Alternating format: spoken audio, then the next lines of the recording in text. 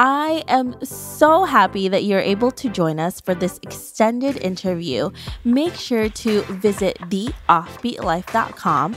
Again, that's theoffbeatlife.com to get more killer resources. All right, so we've been talking about landing a remote job for a while now, but the one thing you're probably most curious about is how to learn the online skills you need to land these jobs. I'm not just talking about getting a brief introduction, but learning from actual accredited schools so you can be taken seriously when you apply for these jobs. You've been waiting for a while, and I'm really sorry about that, but I have finally created a whole page listing the best courses to take, from teaching English online to becoming a freelance writer and so much more, all from trusted sources that will get you that remote job. So if you're ready and serious to take the next step, then visit theoffbeatlife.com/learn online skills to get started. Again, you can visit theoffbeatlife.com/learn online skills to get started. Hey everyone, thank you so much for being here for this extended interview with Jim and Mai, where we're going to talk about how to connect with local culture by learning the language. Hey you both, thank you again for being here. Thanks for having us. Yes, hi. And if you haven't heard the initial interview yet, I botched Mai's name. I called her May, so it's Mai. It's fine. Happens all the time. All the time. She's like, I'm used to this. But Yes. yeah, thank you both for doing this. And I really love that your business is all about teaching people not just the language, but how you can really assimilate to the different cultures in the Spanish-speaking countries, specifically in Mexico, because Mai is from Mexico. So can you tell us, before you tell us all of your tips and tricks, can you tell us about you and why you live an offbeat life? So I'm Jim. I'm from Rochester, Minnesota, home of the Mayo Clinic. That seems to be our claim to fame. And in 2010, I decided to stop being a recording studio engineer and owner in search of a more exciting life where I could go and travel and explore more of the world, because that has always been a passion of mine. And I decided to learn Spanish, and that's how I met Mai. Long story short, together we made Spanish and Go, which is a podcast, a YouTube channel, and a website. We also host Spanish immersion retreats in Mexico. Mm-hmm. And I am Mayra, actually. And I am from Colima, Mexico, a small state in the Pacific side of the country. I am a language teacher. And after I graduated from college, I decided that I wanted to keep learning English, keep practicing my English. And that's how I went on a website where I met Jim. And yeah, that's how we got to start a romantic relationship and then a business together and everything Jim mentioned before. And the rest, as they say, is history. You know, Exactly. It all started with wanting to learn the language, which turned into romance. And now it's a whole business. I love it. Your story is so fascinating and it's really inspirational. And of course, make sure you guys listen to their initial interview because it's pretty awesome. They're both really great. So today, though, we're going to talk about how you can actually use your language to connect with local culture, right? And Jim, you did that because you connected with Mai when you visited Mexico, because you guys were first, language learning buddies. And then you ended up visiting each other and you were able to connect by, Jim learning the language. And then now you are both living in Mexico, and this is kind of your dream come true of doing that. So for somebody who's wanting to do this, who wants to move maybe to a different country, or maybe just wants to travel and really connect more, not just become like an ordinary basic tourist, how can they do this? How can they actually connect with people in different countries? Yeah, well, I think a lot of people just look at speaking another language as just an ability that you learn. And it is. And that's what I thought when I was starting to learn it. But there's so much more to it than that. sure, if you speak the language, you're going to have an easier time navigating through Spanish-speaking countries in our case, since we focus on that. But there are a number of other things that happen when you learn the local language. And you can just see the smile on people's faces when you're speaking their language and they are not expecting you to, right? Most of the time in Mexico, if you look like you're from the United States, people will assume that you don't speak Spanish. And when you do start using just a little bit, it's amazing to see how excited people get and how much more welcoming and how much more curious they are about you to know, wow, there's this gringo who is here speaking Spanish with me. Like that's strange to so many people, because so many people here are looking at how they can learn English to get ahead in life. And it's a strange idea for a lot of locals to think, oh, somebody wants to learn my language. Why? Right? When so many people in the world, and not just Spanish-speaking countries, but all over, think, oh, I need to learn English to get ahead. Why would somebody want to learn my language? So learning a language is an ability, but it allows you to do so much more. It allows you to live abroad. It allows you to have deeper relationships with people in the places that you're visiting. And it allows you the ability to connect it to the culture in a way that you just simply could not otherwise. Yeah. I feel like it's also a superpower. I've met people who know like 5, 6 languages fluently, and they could just travel pretty much anywhere and then just be able to communicate. And because, when you don't know the language, you always feel like the odd one out, like you're not a part of something. There's always that barrier that's stopping you from really connecting with someone. But once you get out of that, once you actually start learning and just start putting yourself out there, it really becomes a superpower. It allows you to connect so much more on a deeper level with different people in that way, which is so beautiful. And like you said, Jim, it's amazing to see somebody from a different culture, someone unexpected, learn your language, and you're kind of pleasantly surprised and you're like in awe that they actually did that. So yeah, absolutely, because it's a lot of work, and I think it immediately shows locals, wow, this person has taken a significant amount of time out of their lives to learn a little bit more about me. And so it's such a great way to start a relationship with someone abroad, because you have that initial reaction by the locals of, okay, this person actually wants to know something about me and my culture. Mm-hmm. And it also makes your life as a traveler easier. We have to talk about this thing that happens in like anywhere in the world where when you are a tourist. There are people who try to take advantage of the fact that you probably don't know the place.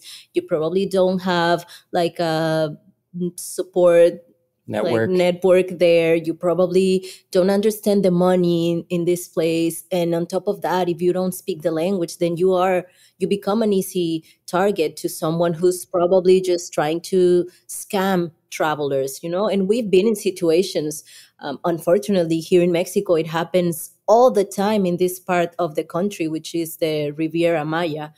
Cancun, Playa, Tulum.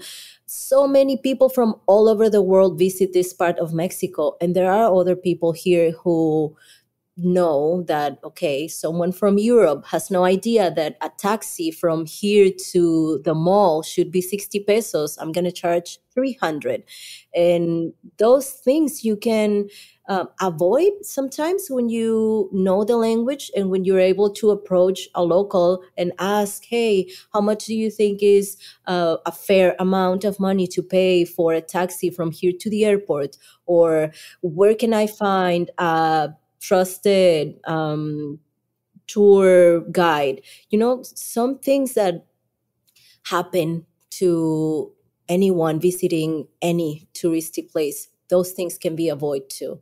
Yeah, that's so important. I never really thought about that because I guess you're kind of like in the in club, and also if you don't know the language, you can't really communicate. You can't even ask for help properly, which is very unfortunate. I mean, not to say you shouldn't travel if you know the language. I mean, that's part honestly, that's part of like the rush too when you're like trying to communicate and you don't know. But knowing it, I think gives you a deeper like we mentioned, a deeper connection with the people. And also, I've noticed when you go to a different country and they don't know how to speak English and you don't know how to speak the language, either you or the other person, you tend to be more shy or you tend to not want to communicate because maybe you're shy, maybe you're afraid that you're going to botch the language.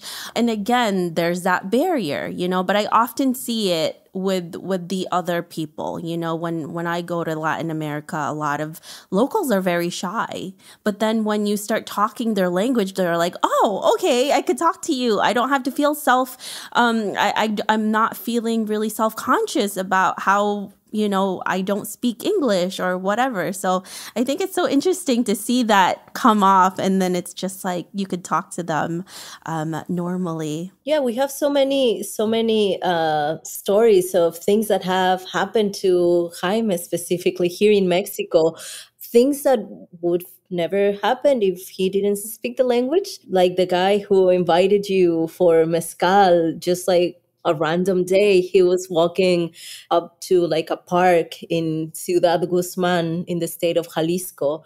And there was this older guy who was also going home, and they started talking in Spanish. Yeah, and it was almost as if he was waiting for me there. I went up and visited this beautiful park that overlooks the city. And when I was coming down, I saw that it was getting dark. I should probably head back. And there was this gentleman waiting in the parking lot. It seemed like he was waiting there for me or something, and just struck up a conversation.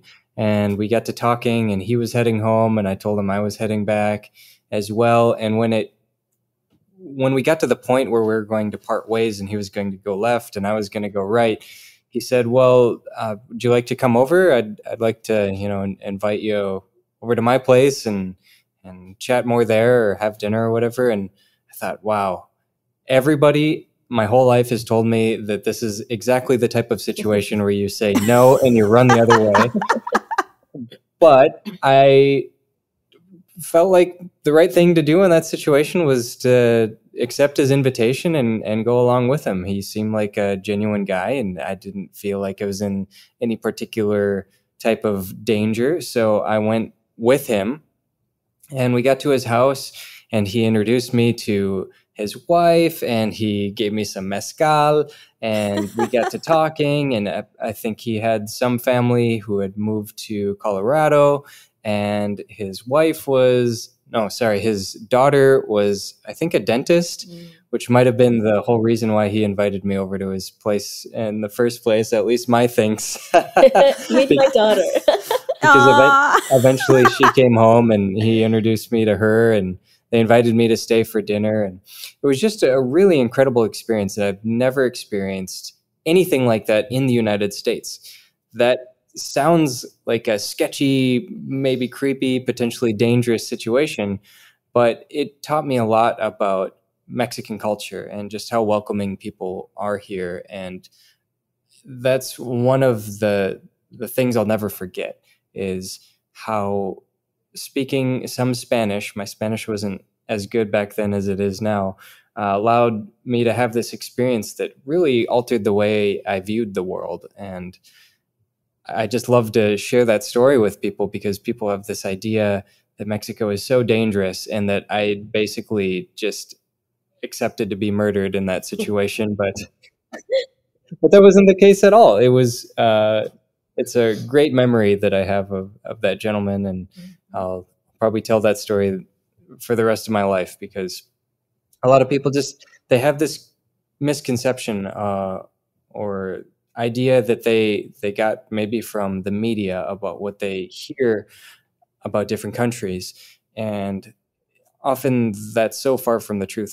Sure, Mexico has aspects that can be dangerous. Mm-hmm. I mean, you can find yourself in dangerous situations here just as you could in any other country in the world. But there's also a lot of beauty that people don't hear about often. I definitely agree with that. I mean, there's a lot of things. I think people often look at the media and think it's the full truth, right? And most of the time it's not. It's a very small information that, this amount of people know about, and there's so much more into this world. And it's so funny that you had that experience, Jim, because I've had that experience in Egypt, in El Salvador, in Guatemala, in Ecuador, like all of these places. Like I went to the Middle East and I got invited, my husband and I got invited into a doctor's home and we had dinner with them. Like it's just so interesting how, and actually during that time we were told that there were wars and all of these things happening, and it was so peaceful and everybody was like amazing. So there's so much that you will never know until you actually do it yourself, and it's a risk, right? I mean, everything is a risk. We live in New York City and people are telling people right now not to come here because it's crazy with the pandemic. So everything is a risk, but you just have to, be smart about it, be cautious when you need to be, but be open to new experiences, because if you had said no, you may not have the story that you're telling. Right. Yeah. Yes, right now. So that's why we want to visit every Spanish-speaking country in the world and show that even when the media is telling you that things are like the world is going down, there is still good people. There are still people who would open up their doors to their home and invite you, and people who are kind, and people who want to help you, and people who also want to learn from others. And so that's why we want to keep going with Spanish and Go and see how many more stories like this we can tener. Yeah, experiences that we can have and share with other people, because it's exactly that. People have this misconception about the rest of the world. And the more we can break that down, I think the more we can be united as a human species, right? We're able to see that everybody wants to be happy and to be loved and to feel a sense of community. And learning another language helps you do all of those things. Yeah. I love that. Well, thank you both so much for sharing all of this information and obviously sharing your passion for what you do and helping so many people. If our listeners want to learn more about you, learn how they can learn Spanish from you both, where can they find you? Yeah, you can find us on SpanishAndGo.com. We have all of our links there. Our socials are all at Spanish and Go. And we have our Spanish immersion retreats. You can find a link to that on our website as well. Awesome. Well, thank you so much, Jim and Mai. This has been amazing. I am so glad that we were able to speak, and hopefully one day we can meet in person and I could take your Spanish classes, Spanish immersion, retreats, whatever you guys have available. Thank you again. Yeah. Yeah. Thanks for having us. Take care. We really appreciate it. I hope you enjoyed this extended interview with Jim and Mai. Make sure to visit theoffbeatlife.com. Again, that's theoffbeatlife.com to get the full interview, where they share how they're able to connect English speakers to Spanish-speaking countries. Hey friend, have you been wanting to start a podcast? I know it can be overwhelming in the beginning. Believe me, I have been there. Lucky for you, we have created a new site called howtocreateapodcast.com that shares a ton of freebies that can help you get started. From launching, growing to monetizing, we share it all in one place. Visit howtocreateapodcast.com for more information. Thanks for joining me on this extended interview. Don't forget to subscribe and leave a review on iTunes. We can also chat some more on Facebook at The OB Life. I'll talk to you soon.